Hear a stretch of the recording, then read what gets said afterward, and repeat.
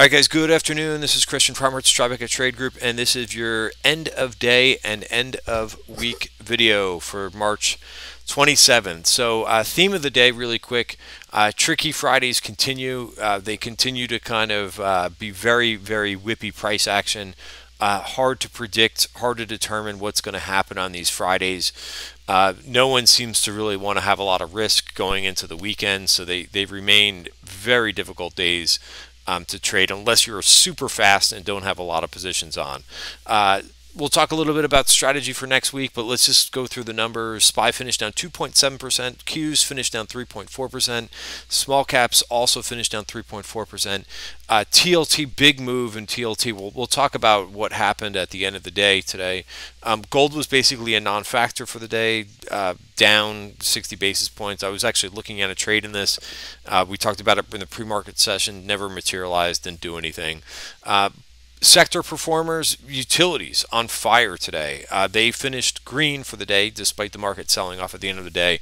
And from the open, they were up 3.7%. And if you take a look at some of the other groups, it was a lot of I'm not sure if I would say value, but defensive.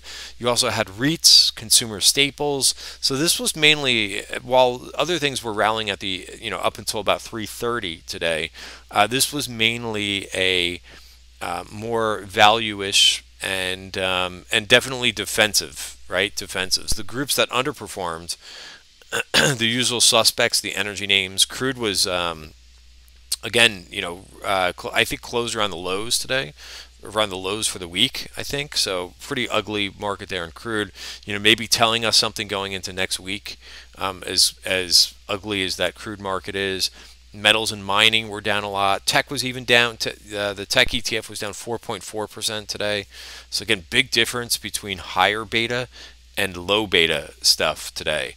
Low beta really outperformed and high beta underperformed pretty decently.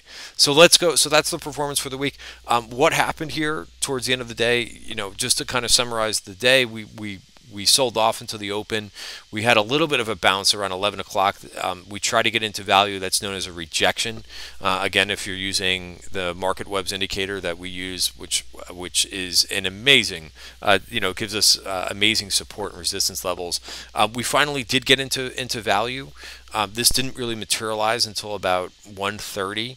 And then we had a nice rip up, and it was a pretty much nice afternoon till about 3:30. And just when you think you kind of have this market figured out, when they're talking about these portfolio rebalances and money into equity out of bonds, the exact opposite happens today.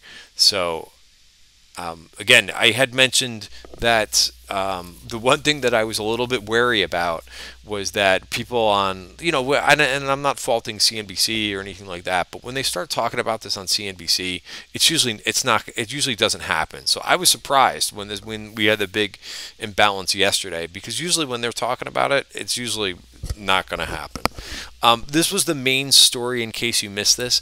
I don't know why the Fed decided to release this news 20 minutes before the close, but they're cutting down their treasury buying, right? That stimulus going into the market. Now, they're just reducing it. I think what they're doing is 75 billion right now. They're reducing it to 60 billion. Now, normally you would say, oh, that's not that big of a, it's not that of a big deal.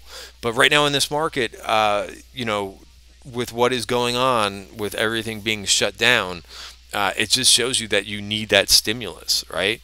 We've got nothing really to fall back on, but the Fed right now is doing its best to prop up this market until the economy reopens. So, and until everything reopens, right? They're the ones who are putting the backstop. So if they take away that punch bowl, this is what's going to happen. You're going to get a nasty move down like this, like we saw. Really tricky again. We got right to the top of value, so that was hindsight 2020. That was a great place to take profits, and it was even said, one of the really good traders in the room, in the Tribeca Trade Group room, was saying, "Hey, you got everything that you're looking for at the end of the day. This is a place to take your money and run." So really nice. Really nice words to put in. That was about 3:30. And sure enough, that was the right place.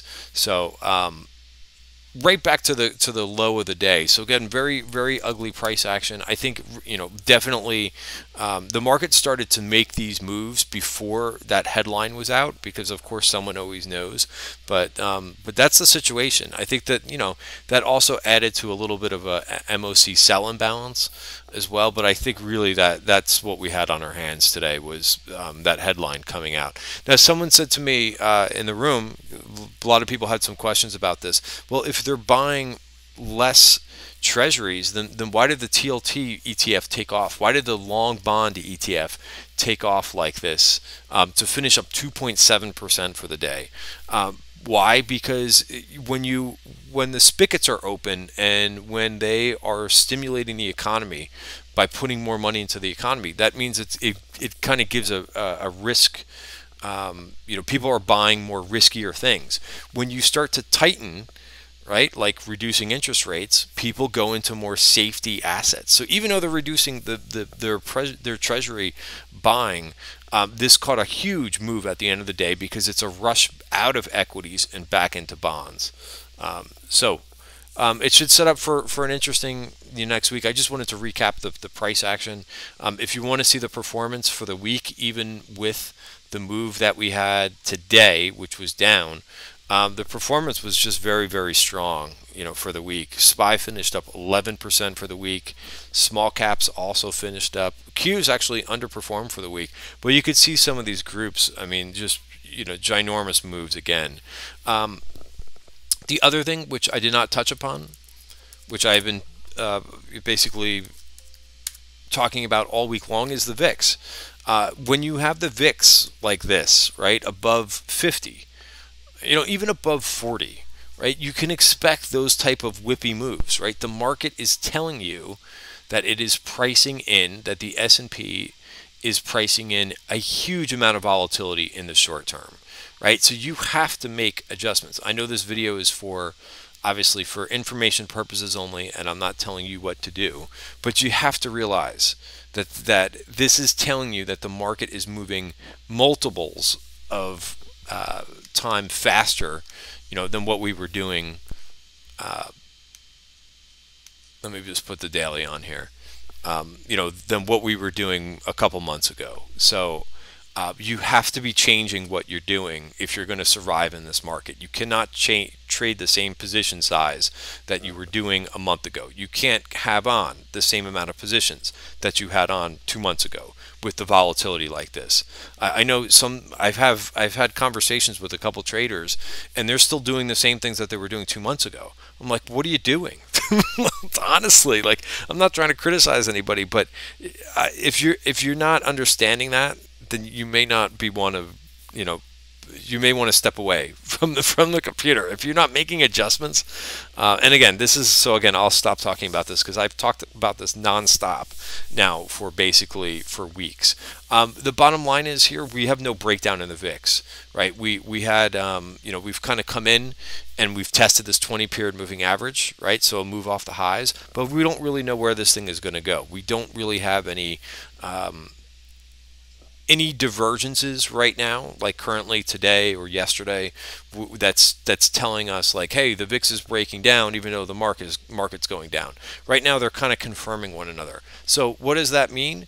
Just you need more time, and until this kind of cleans up, we're also, I think, caught between two moving averages, right? And we've got a couple more days. It looks like we're going to open up April, probably inside value, but there's a number of different outcomes that could happen, right? And I don't mean to say this to be general, because I hate when people try to say both things so that they end up, being right. I see the guys who do these videos, and I don't understand what they're doing, but sorry, it's Friday and I don't want to go too far off tangent here, but we could, it's possible if we lose this 5 period moving average, then who knows, maybe we could see that retest that everybody seems to be talking about. If not, we could also kind of hang in here and hold and then maybe shoot back up here. But I think it's a little bit too difficult right now to determine that, especially with I need something to give me a signal that's going to tell me otherwise. That's basically going to tell me, hey, there's a divergence going on, like with the VIX. Like if I were to see the VIX shoot below 50 and we were here, I would say, hey, that's a good signal for next week. But I think for now, remain lightly, as what I'm doing is remaining lightly positioned. I'm still trying to, I'm still having really good success for the most part. Not every trade is perfect, and that's not going to happen for anybody, right? But here's what I did for the day. I added to my micro. This is my only call position that I've got on, or that I've added in the last few weeks, is Microsoft January 165 calls.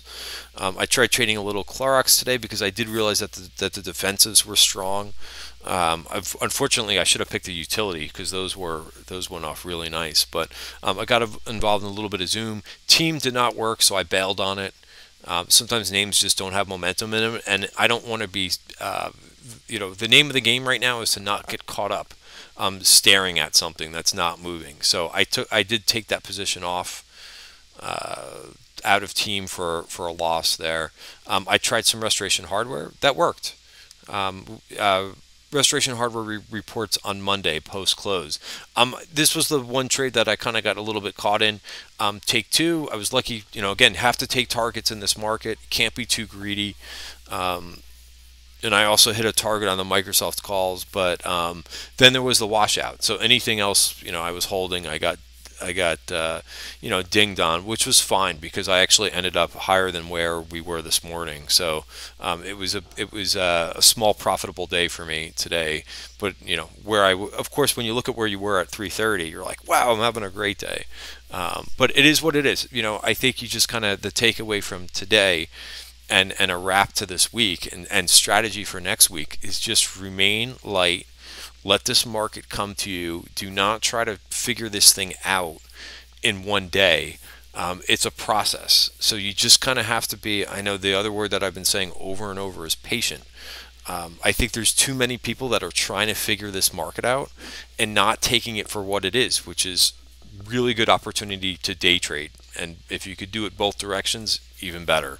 And that is what it is, and that's where the opportunity is right now.